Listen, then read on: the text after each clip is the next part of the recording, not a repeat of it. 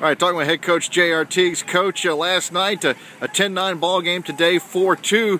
Maybe flip-flop from what you might expect on a Friday, Saturday kind of thing in conference, but first two ball games have been some tight games between you and Nicholls State. Yeah, they have a good club over there. They do a great job. You know, right now we're just not playing fast enough to be solid offensive, and we got to learn how to play faster. You know, we got a lot of new guys, and the speed of the game is a little bit ahead of them right now.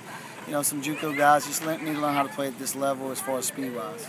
That's kind of tough when you get double-digit hits each of the first two ball games, and you're looking at 0-2, trying to go into Sunday and take one to at least get one in the series. Well, it's not necessarily how many hits you get.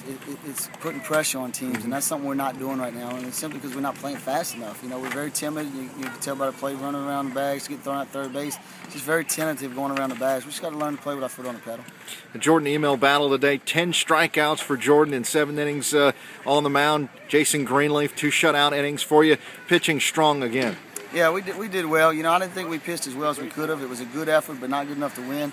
We had a couple walks, and both those walks scored, and that was big. You know, those 2 runs, we got beat by 2 runs, but it was a good effort, but we got to do a better job all around. You know, I think team-wise, pitching, defense, and offense, we just got to do a better job.